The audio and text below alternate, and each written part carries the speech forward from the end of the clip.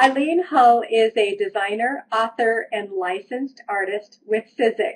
She's an active blogger sharing projects, crafting tips, her latest design work, and new trends in crafting. Today, Eileen is sharing an adorable frame project. I'm delighted to welcome Eileen Hull. Hi, Eileen. Hi, Tiffany. How are you today? Everyone is looking good. It looks like we have a good crowd. I'm excited to be here to show you one of my new dies that has come out recently at CHA, and that is the Scoreboard Pro frame die. And for those of you that are not familiar with Sizzix, I'm just going to tell you a very quick, basic idea of what it does. The Sizzix has several machines that will cut different shapes out, and so basically I work with them, and I brought to them the idea of cutting mat board. Previously they'd only cut paper, so my idea was to cut thicker stuff and have nice cool boxes and books and things like that. So that's mainly what I designed for them. I've done some paper dies, but that's kind of my specialty. So what I have for you today is a frame. And I think it's really versatile. In fact, when I was playing with it, it's like I almost couldn't decide what to do with what. There are a lot of components and a lot of different possibilities that different combinations of shapes that you can use together. So Tiffany, if you could put up the picture of the project, and I'll adjust my camera. Okay, I just want to show you what the actual die looks like when you cut it out. So what this little plastic plate here is, you put it on this machine and you roll it through.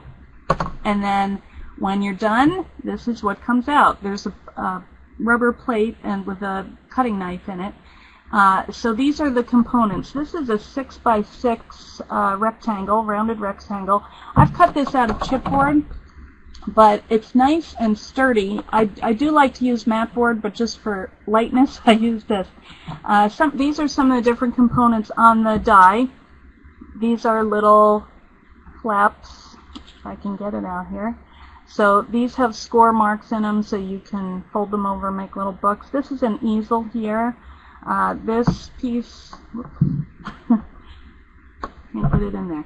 Okay, well these are just different frame shapes, and all of them pop out, so you can use them separately or combine them with other pieces. So I'm going to show you the project that we will be, well, this is the project that I did. So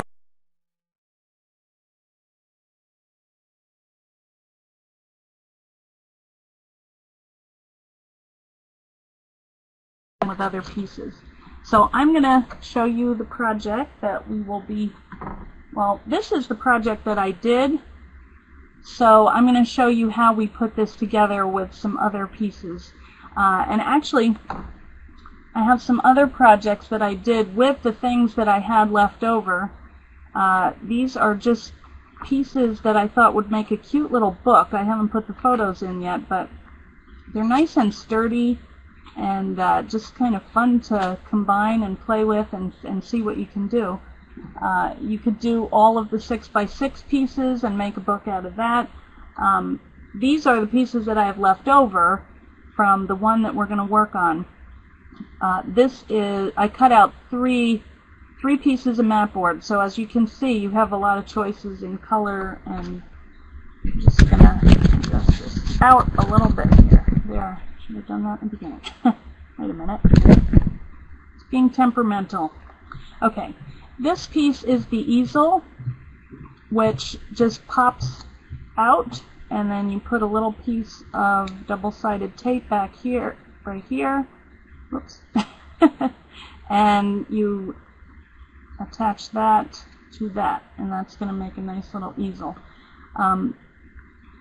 The die also comes with little flower embellishments. This one I put together already, but you can have fun playing with that. And basically all we're going to do is start adding layers of tape on the back of these frames. Okay. And I'm going to center it, press, and I'm going to do the next one. Oops. It's really so easy. And you can go over pieces. You can also use paper, which I did with the other one.